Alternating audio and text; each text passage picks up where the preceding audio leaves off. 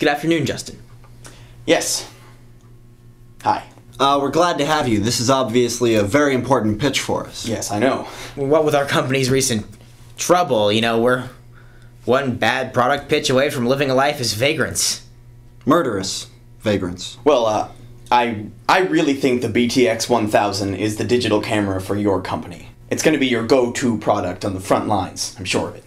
Well, I'm already impressed. How does she handle mortar rounds, May? I'm sorry, Don't mind him. Tell us about this BTX 1000. Well, it's a cutting-edge, high-resolution, high-response speed digital camera with high resolution and an ultra-fast response speed. I'm talking cutting-edge with a high resolution. Yeah? How's the response speed? Oh, it's top-notch. Great. You know what? Why don't I show you what it can do? I don't know. I don't know. I mean, I didn't really get dressed up for this occasion. rolled out of bed in the, must assume. I mean, if you'd rather I just... Well, if you insist. Yeah, I mean, I guess we could. Smile. Bingo! What did it just do?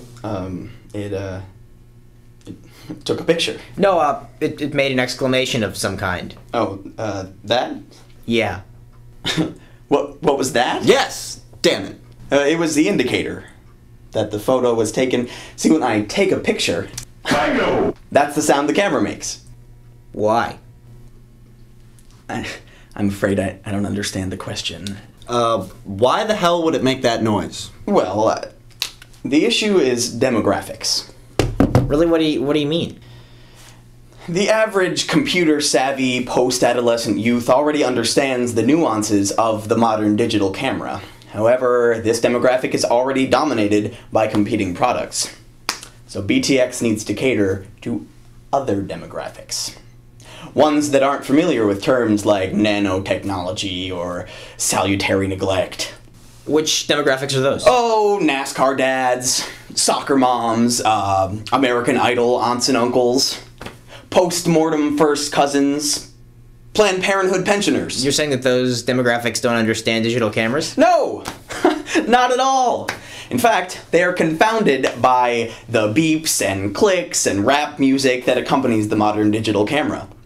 In fact, recent polls have shown that these people are never really sure whether they took a picture at all. I see. Wow. So we've implemented the bango. Now it's certainly clear when a picture is being taken. Well, you can't argue with that. But What? it seems like the bango could cause problems in certain situations. Well, like what? Piano recitals, bank robberies. Well, there's another feature that maybe would fix that. Oh. It's the inactivity indicator. See, what it does, it lets the consumer know when a picture is not being taken. Because, like I said, sometimes it's unclear. I see. I just flick this switch here, You were not taking a picture. You were not taking a picture. You were not and taking then a I take a You picture. were not taking a picture. You were not taking a picture. You were not taking a picture. You see how it stopped there? You were not taking a picture. You were not taking No. See, it stopped telling me I wasn't taking a picture when I took a picture. I thought you said that these people didn't understand subtle nuances. That was pretty subtle. Well, some people will be up to the task and others will fall behind. But they've always got the bango. Very true, very true. That's a very, Ronald Reagan-esque philosophy you got there. You know, it's funny you should mention that. He's my power animal. What? You're supposed to picture yourself in a cave, and the first animal that comes along is your power animal. You know, most people get wolves or unicorns. Yeah, I got the Gipper. Well, that's very unusual. Nevertheless, I think we should go forward with production. Yes, I'm satisfied. Great! Well, you know, I have some more ideas, if you like. Shoot.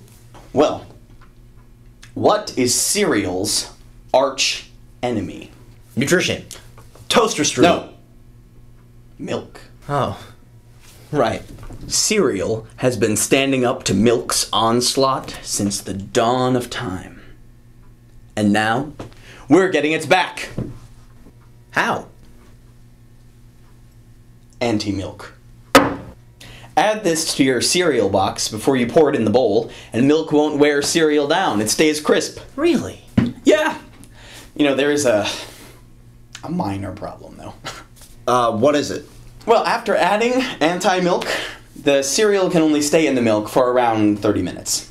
After that, it becomes poisonous. Poisonous? Well, how poisonous? Like vomiting discomfort poisonous or kill a bear? Well, I'm not sure the bear would die, but it would probably